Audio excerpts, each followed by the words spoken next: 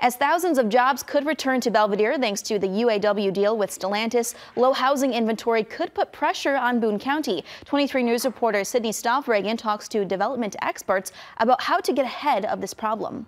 The $4.9 billion Stellantis investment could drive population growth across Boone County as the area faces its lowest housing inventory. Growth Dimension's Executive Director Pamela Lopez-Fadis says the deal will open up jobs in many industries, leaving thousands in need of a home. We want to make sure that these jobs are accessible and people don't have very far to commute. We want this to be a location where they're going to be able to live, work, play, really raise a family.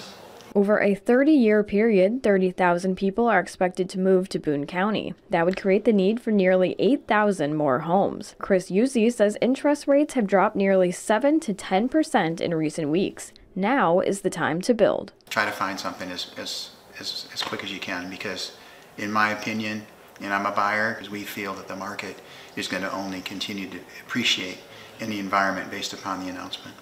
If I'm a buyer, why wait?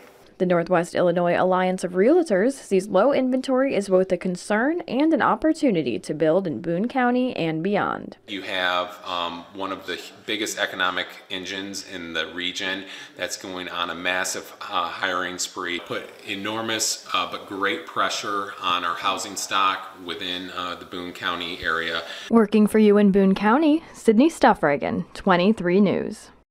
Experts say future homeowners in the area will have better luck building than buying.